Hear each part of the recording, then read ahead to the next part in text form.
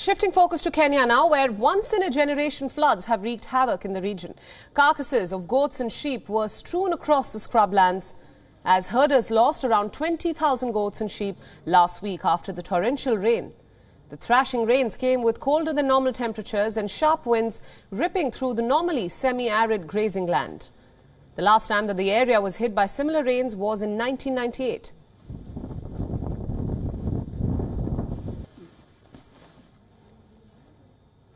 The percentage number of animals that have succumbed as a result of drought, we made an assessment, is almost 40%.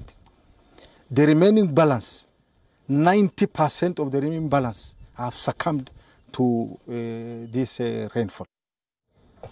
The floods followed a drought in the region, one that had already weakened the herds and left the ground entirely patched, and the animals that survived were scrawny and unsellable. More than 2 million people in the region were also left struggling to find enough to eat. Experts say that Africa is one of the worst affected continents when it comes to climate change.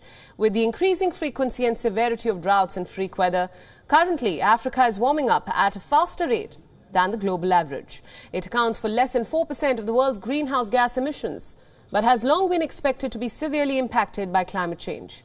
Its croplands are already drought-prone. Many of its major cities hug the coast, and widespread poverty makes it harder for people to adapt.